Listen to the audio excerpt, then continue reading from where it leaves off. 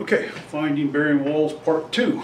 The first video I did bearing walls, and it was for a single story dwelling. Now what if you have multiple stories? You have 2 or 3 story house and you need to find whether a wall is bearing or not.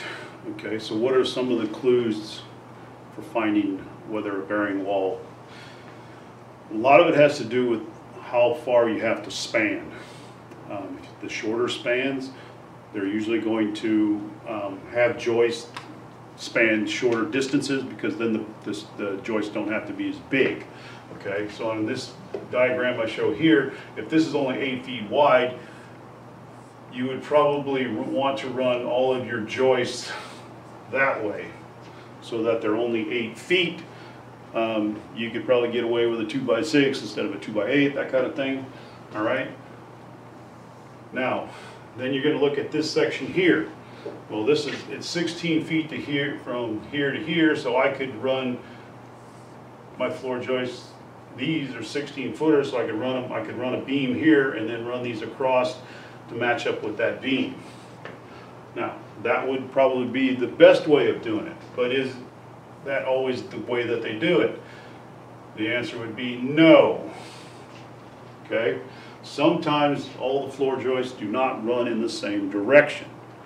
So for whatever reason, maybe because of what's going on in the floor below, so if you're on the first floor and you're trying to find the direction of the joist so you can tear out a wall, well, you think, oh, well, if you have maybe if you had a wall running across here, then if they could use that as a bearing wall and your floor joist would go that way. Okay, so a lot of it depends on what the rooms are that are already there. Okay, so first you want to look for the widths of the rooms. They usually like to go the shortest distance. And then the second thing is you're going to look at, okay, if this is 30 feet and there's maybe because, like, let's say there's a hall under most of this down here, then they could use one of those 2 walls as a bearing wall and then run there. Instead of going to 15 feet, you're going, or excuse me, instead of going 16 feet going this way, you're only going 15 feet going the other direction. So again, it may vary. So pay attention to widths, and then pay attention to what's underneath the rooms downstairs compared to the rooms upstairs. Okay, so it may be able to switch them. Okay, so here's an example. If I had to put a beam, here's my beam, I put that beam across there, and then I got this wall that's maybe part of a hall, then this is going to be a load-bearing wall along with these 2, because all of this is sitting on top of that wall, so that makes it a load-bearing wall. Now, if you wanted to take this wall out, since the beam is already up here, all you would have to do is put posts. You'd have to figure out how far apart the posts would need to go, but you would just put posts in there, and then you could maybe open up a lot of it. Maybe not all of it, but you could open up a good chunk of it if you took this wall out and then just added posts instead of the wall.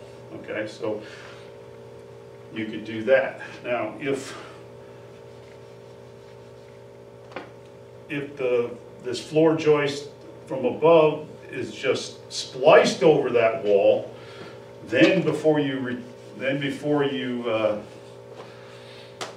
since there's no beam there, you have to install a beam. So you'd either have to install it underneath, or you'd have to cut up into the floor and you would install it up into the floor and then post it from there. Put posts on the end so that you could have your open concept without dropping down your ceiling in the middle. Because if you put the post or the beam underneath, then you got that hanging down in your room.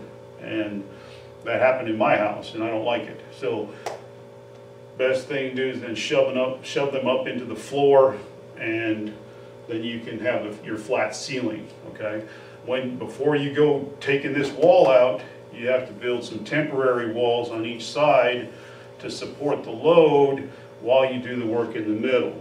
Okay, so two things, basically what you look at. Number one is you look for the shortest distance, because that's usually the way they go with the floor joist or ceiling joist. And then the second thing is, okay, they may swap it. Instead of going this way, they'll put a beam down the middle because there's a wall already there, so you don't have to double dip, and then you can run your floor joist in the opposite direction. Okay, so we were asking, well, if you got sheetrock up, how do you find out which way the floor joists are running without ripping a bunch of holes in the wall or whatever? Well, the easiest thing that I found to find which way the floor joists are running, since they're nailed or screwed with metal nails or screws, get a small magnet and just run it along, and it'll attach itself to the head of the nail. And then once you've found a nail, then you can go, your spacings, you go 16 inches to the right or the left. So you're going to go parallel to the wall to see where the nails are, and then you're going to go over perpendicular to see if they're running in that direction. And you just use that little magnet, and all you have to do is when you find a nail, just put a little pencil mark on there that you can't barely see, and then we'll tell you which direction the screws are running or the nails are running without having to rip anything down. Okay? Then you get a bunch of them in a row, you know that there's a floor joist running that direction. Okay? So it's pretty simple to determine which direction they're going. All you need is one of those little pen magnets, and you can find out where all the floor joists are running. Then you look at the lengths of them. You know, if it's less than 16 feet, they're probably running in that direction. Okay? Anything over 16 feet is going to have a beam in there someplace to support them, or, you know, something on that order. So just use your magnet and a little common sense, and you figure out which direction your beams are going, where your floor joists are going, where your beams are at, and you can find the screws by just using a little magnet. Okay, so it takes a little bit of time to figure it out if you don't want to rip all the sheetrock down, but it's not too difficult.